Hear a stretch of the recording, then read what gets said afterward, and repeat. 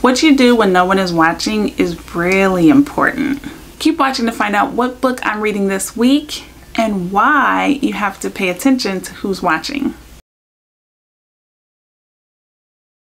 Hey y'all, it's Kyla Denanyoh and welcome to Kyla's Reading Day.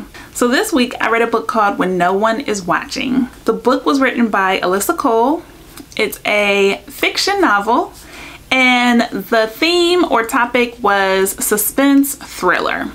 So there will be spoilers. It's a book review.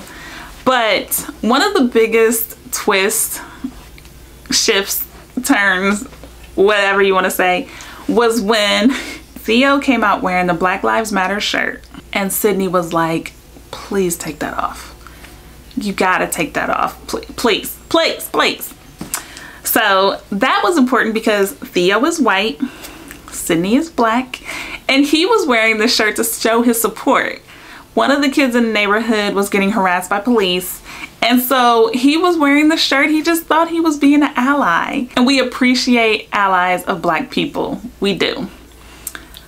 Howsomever, the Black Lives Matter shirt was just not the right time. It was drawing attention to Theo in a negative way.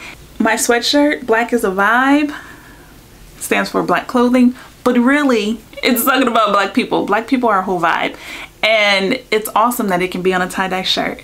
Almost even ironic. But it's those kind of things, right? You're already here, you're showing that you're involved, you're attending community meetings. The Black Lives Matter shirt, we don't need it. We don't need it. Please take that off. And she was like, I need you to change your clothes right now. So I love that part. I thought that was great. So why that was important to me is because I have had a lot of people who are not black, so that includes people of color, that includes white people, who have supported me and been allies of me as a black woman. I appreciate it. I love it. It's great. And there are some people who try and they don't know what to do. So I remember summer 2020 and I was pregnant, preparing to have my daughter when a lot of stuff was happening in all the Black Lives Matters protests and things like that. And I saw a message where someone was like, some people support by donating financially, some people support with their time, some people support by protesting. Basically, there are different ways to show your support.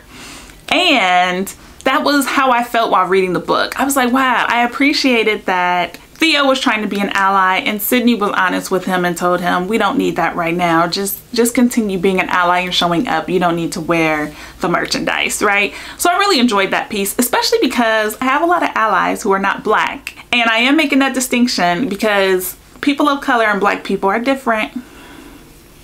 It's different. Black with a capital B. It's different.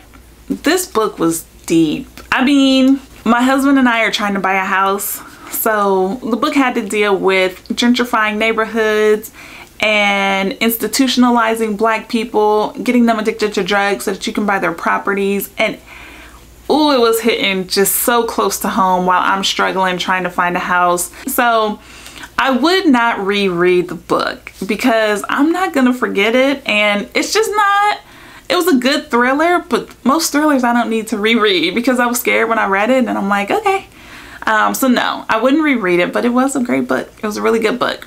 So thank you for hanging out with me at Kyla's Reading Day. Today we talked about the book When No One Is Watching by Alyssa Cole.